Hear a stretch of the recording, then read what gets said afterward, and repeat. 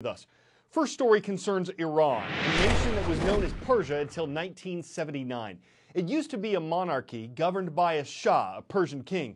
But 40 years ago, that Shah was overthrown and forced into exile. And as a result of the Iranian Revolution, the nation became a theocratic republic with Islam as its official religion. One major reason why Iran has been a rival of the United States since around that time is because the U.S. supported the Shah who was overthrown. But there are other reasons, including the fact that the U.S., the United Nations, and the European Union say Iran is an official sponsor of terrorism. That's why they've imposed sanctions or penalties on Iran's economy. As the Middle Eastern country celebrates a revolution milestone this year, its military is showing off a new ballistic missile, a weapon that is said to be capable of traveling more than 600 miles.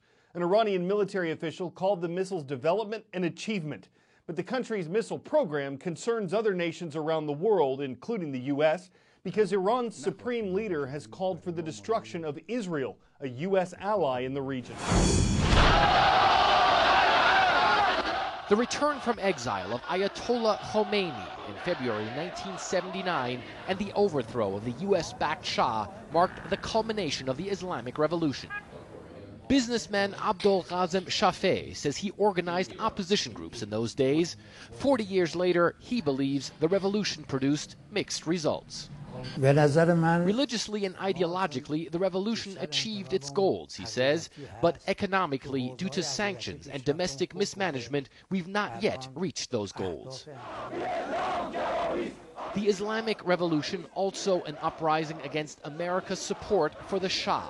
In late 1979, Iranian students stormed the U.S. Embassy in Tehran, capturing and holding hostage more than 50 Americans for more than 400 days. U.S.-Iranian relations have never recovered. Hardliners still chanting "Death to America" at Friday prayers, even though Iran's supreme leader recently tried to tone down the rhetoric. Let me make something clear for U.S. leaders, he said. Death to America, it means death to American rulers. We have no problems with the American people. The Trump White House is cracking down on Iran, pulling the U.S. out of the nuclear deal signed by the Obama administration, and hitting the country with sanctions that are crippling its economy and causing its currency to plummet. The U.S. says Iran is a threat to Israel and America's allies in the Middle East, and lashed out at Iran's ballistic missile program.